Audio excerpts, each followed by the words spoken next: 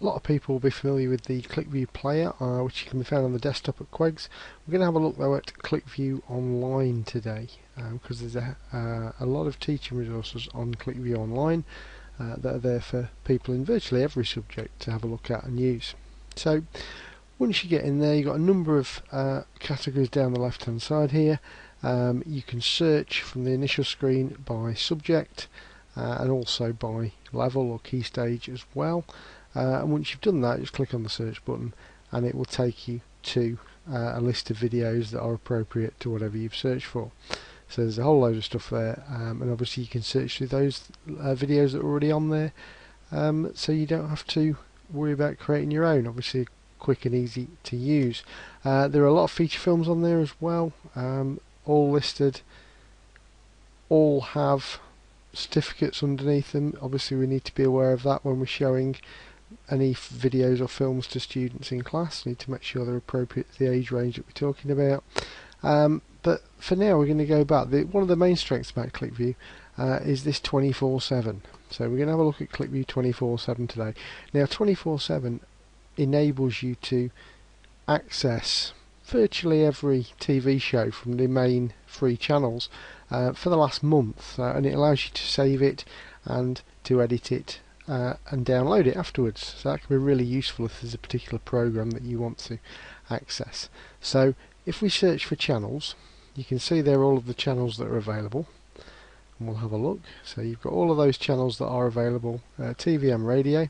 So we'll have a look, for example, on this one at BBC One, and that should list us by day all of the programs that were shown on BBC One. You can see that goes back to the 29th of January, so we're about a month there.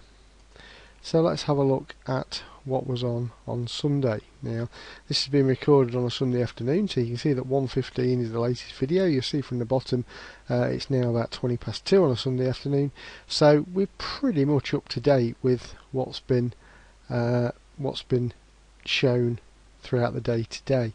If there's a particular part, let's say for example we wanted to download Match of the Day, and we can add that to our workspace. Now you can request an ad-free copy. Obviously on BBC that doesn't matter because there aren't any ads, but on the other channels you can request that the adverts are edited out of any program you download. Now that can take up to 4 days though, because the ClickView staff access that and take the adverts out themselves. So I'm not going to do that. I'm just going to add that to my workspace, and it will take a few seconds to add it to the workspace. The workspace is an area where you can store your videos. You get about 5 gigs worth of storage, 5 gigabytes worth of storage in your workspace. So I'm going to go to my workspace now, and there's one pending video there. Hopefully it's just being uploaded to my workspace now. You can see at the top there I've used 745 megabytes of 5 gigabytes. So it'll take a few seconds to upload to my workspace. It does take a while. Probably should have chosen a shorter program to be honest, but never mind. In the meantime, while that's being uploaded, we'll have a look at one or two of the other features that are on ClickView Online. You can upload videos. You probably saw in the workspace there's a few videos that I've uploaded previously. There are professional development resources on there, so if you need to watch something or would like to watch something that will help with professional development, there's all different sorts of talks and programs and documentaries, all related to teacher professional development. You see some subject specific stuff here and year group specific, lots of different things. Secondary videos obviously applicable to us, that's where we were before with all the different subjects in there. Primary, hearing impaired, etc, etc. So there's a whole lot of things that you can access there. We'll go to workspace, see if that video's done yet. No, not quite there, so let's go to playlist. Playlist is where you can take videos from ClickView and put them into playlists. So here's one in great Blue Peter fashion that I created earlier. We're doing some BTEC IT business on the wonderful topic of ratio analysis, so that was a series of about 8 or 9 videos that ClickView had on a playlist that I put together, obviously to use in class.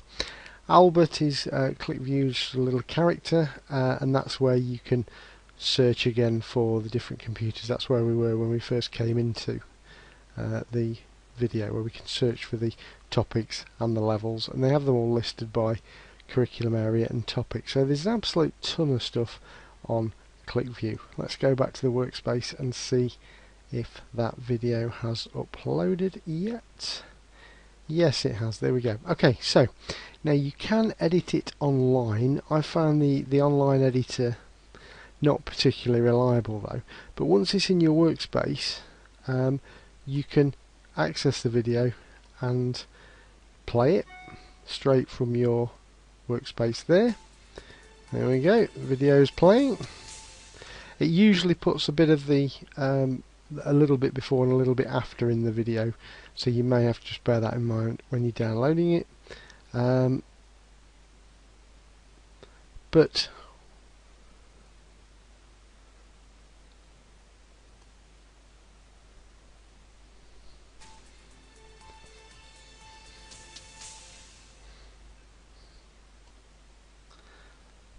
from your workspace you can click on the video, and then it's probably going to start playing again. Yep, it is. Okay, and then once you've got the video there, you can click the download link at the bottom, so you can down that in MP4 format. Personally, I find it easier to download it as part of the zip file and then edit it offline using Serif Movie Plus or whatever other video editor you've got. And then you can take clips out of it and you can edit it down to use particular clips that you want in class. That obviously saves you a lot of time searching through videos trying to find particular sections during the video. So that's about all there is to it. Once it's downloaded, as I say, you can take it, you can edit it, you can chop it down, you can do whatever it is you need to do. I'll give you a quick demo of that shortly when the video is downloaded using the software that we've got on the school system.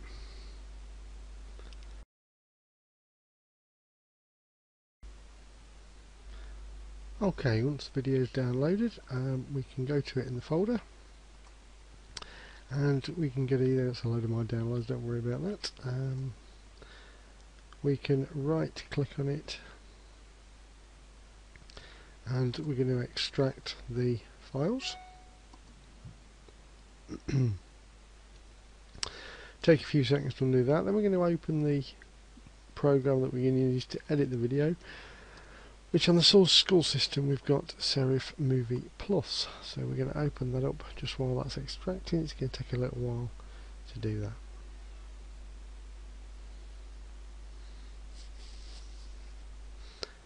Okay, within Serif we're going to start a new project, and we're going to see if that video is extracted yet. Not quite yet. We're going to wait for it to happen, wait for it to extract. Okay, then once it's extracted, all we've got to do is just drag the video file onto the import media area in Serif Movie Plus. It'll take a few seconds to load that video up, and just wait for the picture to come there like that. Once we've done that, we can drag that onto our video track. Now that'll play as is, but we don't want to actually have all of that. We just want the start and match of the day. So we can click on the timeline and just move the handle to where the program starts. Okay, that's where it's going to start, so we just press the scissors there. That'll split it into two sections. Then we just click on the bit we don't want, press the delete key, and we've got that ready at the start. So that then goes back to the start of our video.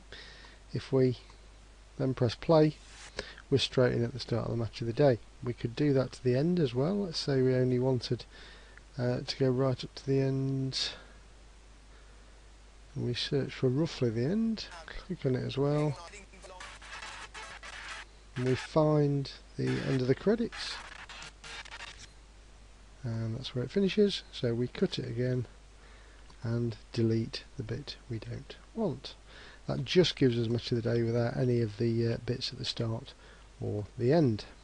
Once we've done that, we can go File and Export it to File, and we can just leave those settings on default and finish, and then we just need to set a folder for that to go to. In this case, I'm just going to set that to go into my network drive. We'll make a new folder to keep it tidy, and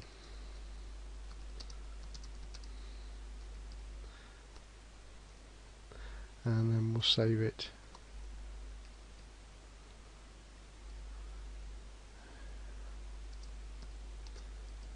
And we'll save it into there. It'll take a few seconds to export, maybe a little bit more than a few seconds because it's quite a big file, but essentially you've just got to wait for that to finish and you've got your program exported that you can then play on any computer that you want to.